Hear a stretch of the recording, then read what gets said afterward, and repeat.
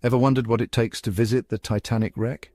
Let's dive into the depths of the North Atlantic Ocean and explore this incredible journey. Imagine the icy black abyss swallowing the ocean's surface, descending thousands of feet, the weight of the world pressing down. It's a journey few have dared to take, a pilgrimage to a monument of human tragedy and enduring fascination. In this video, we'll uncover the challenges, the technology, and the profound experience of visiting the Titanic wreck.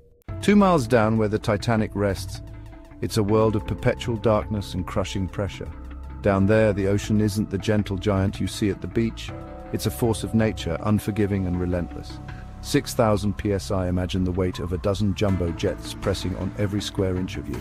That's the crushing reality of the Titanic's resting place. To survive this, we've engineered marvels of technology, submersibles built to withstand the unimaginable. Our only chariots into this alien world. Now, reaching the Titanic isn't just about having the guts. It's about having the resources. Companies like OceanGate Expeditions offer a glimpse into this history, but it comes at a steep price. Think hundreds of thousands of dollars, a testament to the logistical challenges and scientific importance of such an endeavor. But before you even think about the money, there's the physical and mental preparation. You'll need the health of an astronaut and the nerves of a deep-sea diver. Claustrophobia? Not an option down there. Down. Chapter 3. Engineering Marvels. The submersibles that take us to the Titanic are more than just vessels. They're technological marvels. Forged from titanium and carbon fiber, they're built like underwater spaceships, designed to withstand the crushing pressure. Inside, it's cramped, a tight fit for the crew and their equipment. Life support systems hum, monitoring every breath, every ounce of pressure. Cameras and lights cut through the pitch-black darkness, illuminating the ghostly remnants of the Titanic.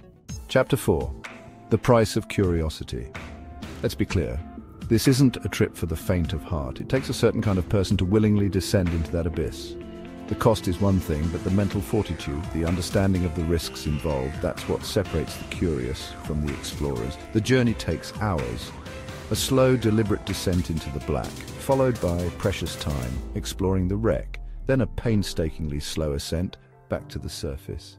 It's a physical and emotional roller coaster. Chapter 5. A Legacy Preserved. Now, for most of us, a physical journey to the Titanic remains a distant dream, but that doesn't mean we can't connect with its story.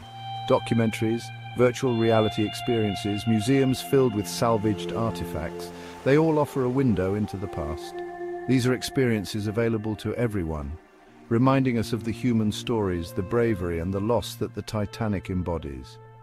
It's a legacy preserved not just in the depths of the ocean, but in our collective memory. Outro, a journey for the soul. Remember, visiting the Titanic is not just a tourist activity, it's a high-stakes adventure and often a tribute to a historical tragedy. Ensure you approach it with respect for its significance. The Titanic, in its silent slumber, serves as a poignant reminder of our own mortality, of the fragility of life and the enduring power of the human spirit. Please subscribe to my channel and like my video for more fascinating content.